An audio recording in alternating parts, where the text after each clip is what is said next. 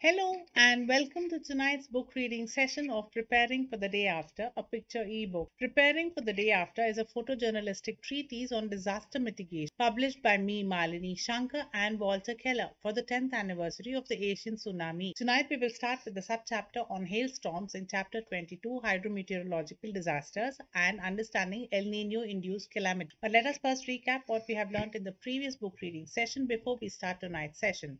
Water and sanitation is central to developmental discourse. Culture-sensitive food security also has evolved out of local agrometeorological conditions prevalent in an area.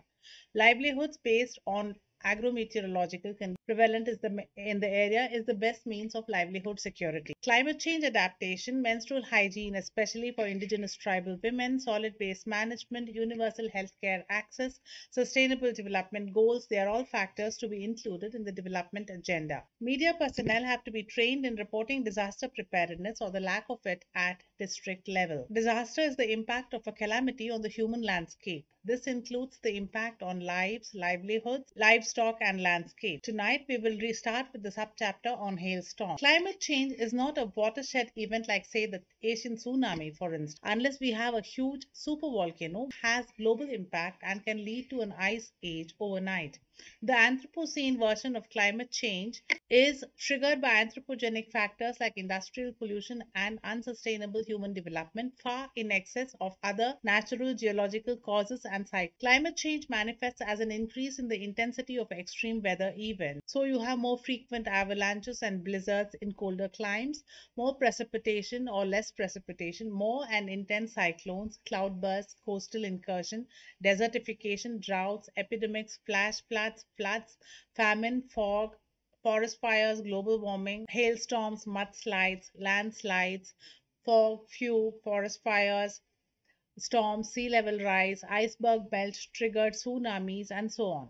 Each of these extreme weather events can have colossal impact on human communities. The consequences include food and livelihood insecurity, lack of shelter causing more imbalanced fiscal growth. Skewed fiscals include impaired tax regimes, impact on public health like COVID-19 has shown us, impact on international trade and commerce, tax, aviation, shipping, public health, human development, and so on. Today, let me read to you about hailstorm and its impact. This year, we have witnessed something close to a supervolcano. The Tonga volcano, although not classified as supervolcano yet, has come close to it when it erupted from undersea between the 13th and the 15th of January 2022 in the island nation of Tonga in the South Pacific Ocean. It was so powerful an explosion that it triggered Pacific-wide tsunamis of the height of 60 feet. Its explosion surpassed the speed of sound and reverberated across the globe 4 times over. The atmospheric pressure it created triggered more tsunamis, new research has revealed. And it also created a La Nina in its wake. This cycle of three consecutive La Nina cycles has straddled the stratosphere and triggered a third La Nina, all three of which have lasted close to 7 years since 2015. In the normal course of events or weather cycles, El Nino and La Nina alternate, but maybe thanks to climate change or or the Godzilla El Nino of 2015, which was in itself triggered by the seamount called Havre in the extreme southwest of the Pacific Ocean. There have been 3 continuous cycles of La Nina. This means there is thrice the amount of humidity and heat-induced moisture in the atmosphere because El Nino is dry and La Nina is moist and humid. It has, however, not translated to superabundant monsoons for the Indian Ocean rim countries. Hence, it is quintessential to subtract El Nino and La Nina cycles from long-term climate change documentation. The Havre supervolcano of 2014 was apparently so powerful that it exploded a bed of sand and deposited it on the ocean surface in South Pacific. Some of the pictures are there, it's coming. It was an unprecedented scientific spectacle in the history of humankind. How these seamounts trigger La Nina and El Nino, causing hail in the Indian Ocean rim countries or worldwide for that matter, is a subject that needs far more serious engagement, forecast, and research preparedness because it has the potential to affect agriculture negatively the world over. Whether seamount activity can cause hydrometeorological disasters like hail, flash floods, mudslides, fog, or famine in a hemisphere or worldwide needs urgent research-backed administrative action. Coming back to hailstorms, they are a feature of late summer and beginning of monsoon. Hailstorms are normally associated with pre-monsoon thunderstorms when the temperatures after peak summer climb down to herald the monsoon. The potential damage to crops in hailstorms make it potent disasters worldwide. Hail or hailstorms are made up of water, ice, and can be of any size. It can be measured anything from 5 millimeters to 200 millimeters. That's the caldera of the Tonga supervolcano, which erupted and collapsed into this. Hail is part of weather cycles, but unseasonal hailstorms can be ruinous on agriculture. This was the picture taken by NOAA, National Oceanographic and Atmospheric Administration, and it shows pumice raft or sand deposited on the surface of the ocean. It's an amazing spectacle. So, quite like volcanoes regulate climate change in the long term, hailstorms herald change in temperature and regulate the onset of monsoons. It also regulates the transition from the cool to the warm ambient temperatures. This has been assimilated by human beings to serve the cause of agriculture. Crop rotation synchronizes with the end of one season, so to say.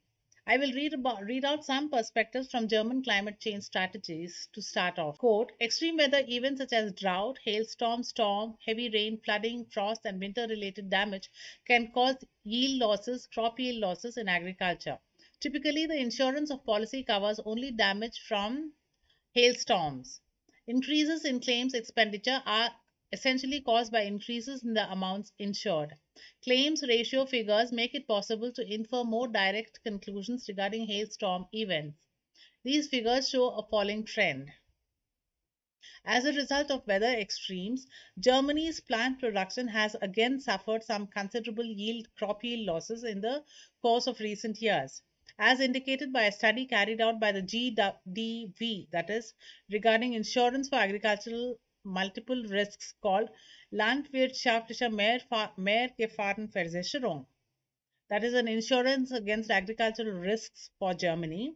Annual harvest losses and caused by weather-related risks in Germany amounted to some 510 million euros per annum. The bulk of yield losses was attributed to various levels of drought. Approximately a fifth of the damage was caused by hailstones, as against a sixth caused by storm, heavy rain, or flooding. Frosts, too, left a legacy of damage. If extreme events increase as a result of climate change, agriculture will have its fair share of harvest damage or harvest losses. The drought summer of 2018 has demonstrated that the average yield losses mentioned above can be much more severe. Protracted drought and heat caused harvest damage and yield losses amounting to 770 million euros. The affected farms were at least in part compensated for these losses by the state. Like mentioned earlier, hailstorm in the summer or at the end of summer is part of the weather cycle. That's the normal. But if it falls unseasonably at the end of winter or the start of autumn, it affects crop yield. Crop insurance is the means for disaster risk reduction then. Hailstorm can affect crop yield both in tropical and temperate zone countries. It thus has a direct impact on food security, especially for the poorer sections of society. Agricultural traditions help in coping mechanisms. Food stocks and food exports suffer, affecting tax regimes and incomes for the governments as well as the farming communities. Unseasonal hail can wash out cash crops, having a debilitating impact on farmers of cash crops like coffee, cashews, mangoes, other horticultural crops like seasonal fruits, vegetables, and agricultural yield itself. Hail or not, we are seeing in recent weeks a food security crisis triggered by the Ukrainian war. Thanks to the war in Ukraine, wheat production and export have been affected. With non-tariff trade barriers coming in through sanctions against Russia, wheat exports have been affected for Ukraine thanks to the Black Sea and the Straits of Bosphorus becoming another war horizon. Thanks to the shortage in wheat supplies globally, India banned wheat export recently, further debilitating wheat supplies. It prompted the International Monetary Fund to urge India to reconsider wheat export ban. Climate change is heralding more seasons of warm temperatures, and pre-monsoon showers are more intense than monsoonal showers itself. It can create mayhem on seasonal crops like the rabi crops, mustard, wheat, winter vegetables, fruits, and so on. Let me picturize this for you. Hailstorm or hail shower in February will ruin the crop yield of mustard, rapeseed, some other oil seeds, chickpeas, wheat, cauliflower, broccoli, potatoes, strawberry, cabbage, carrots, beet, peas, lentils, Brussels sprouts, etc. Some varieties of rice are also grown in winter in the tropics. A shower of hail in early or late winter destroys the crop yield completely.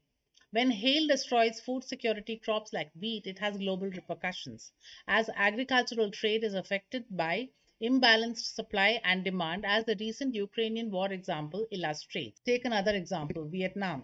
Vietnam is blessed with both southwest and northeast monsoons, quite like India. Vietnam enjoys a very vast and fertile delta of the Mekong and the Red Rivers. Consequently, Vietnam is the fifth largest producer of rice and is also blessed with 12 months of mangoes of all varieties. I have shown some varieties of mangoes here. Vietnamese coffee is legion indeed. Soybean, cashews, many varieties of short and long corn rice, fruits and vegetables have made Vietnam very prosperous in the field of agricultural exports.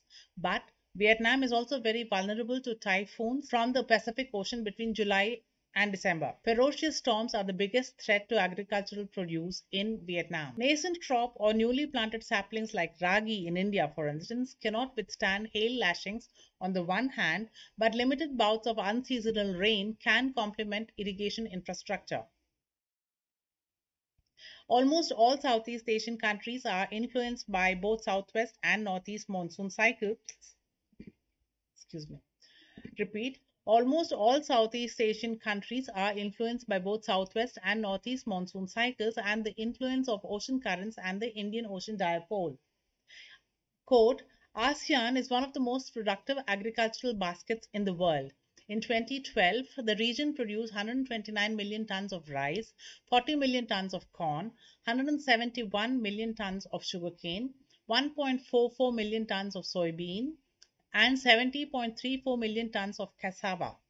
Rice production this year is forecast to increase by about 3% to 132.87 million tons, says the site ASEAN Investment. This link will be put up here as well as in the description box below. The guidelines are part of a broad range of ASEAN initiatives aimed at promoting responsible and sustainable investment in food, agriculture, and forestry to help achieve food and nutrition security and create economic growth and opportunities while responding to the global challenge of climate change. Food stocks are thus a critical means of combating food insecurity. But corruption in food storage is the bane of food security. Thus, disaster mitigation is stalled or hackneyed in India. Recently, we have seen how corruption has ruined not just food stocks in Sri Lanka, but Sri Lanka has also run out of fuel supply. This has tripled energy supply in Sri Lanka, stalling the entire country's economy. Climate change thus affects livelihood security in the field of agriculture too. Crop insurance has so far been the best means of disaster mitigation in the amphitheater of climate change impacted agriculture. Climate change primarily affects agriculture by way of land degradation.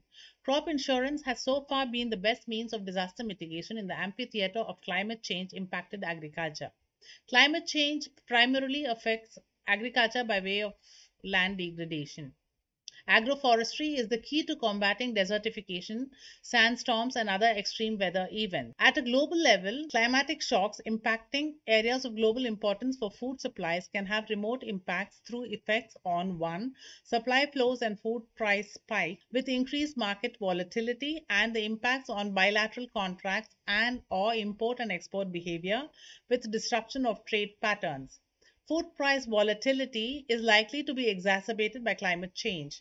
Trade is expected to play a major role in adjusting to climate change-driven shifts in agricultural and food production patterns. Recent experience indicates that climate change effects on food price volatility are greatly influenced by domestic policies, with export bans contributing to price fluctuations. Ultimately, global markets will not be accessible to the poorest countries and the poorest populations without sufficient purchasing power. So that's it in tonight's lecture on hailstorm. And the book reading has more or less come to an end. In the next chapter, in the next week's episode, I will be doing or reading out a scrutiny of the and practicality of the policy guidelines and legislation. We will understand also the practical loopholes in the implementation of guidelines and legislative resilience. And with that, we will be ending the book reading. After that, however, I will do 4 more episodes of just slideshows on topics like mudslides, sea level rise, coastal incursion, and volcanic perspective of climate change. I think that's the most. There will be no book reading after next week. After these 4 slideshows, I will have one interactive episode by going live to facilitate interaction. And after that, it will mark the end of the book reading or preparing for the day after. Take care, keep smiling, stay home, and stay safe. Ciao.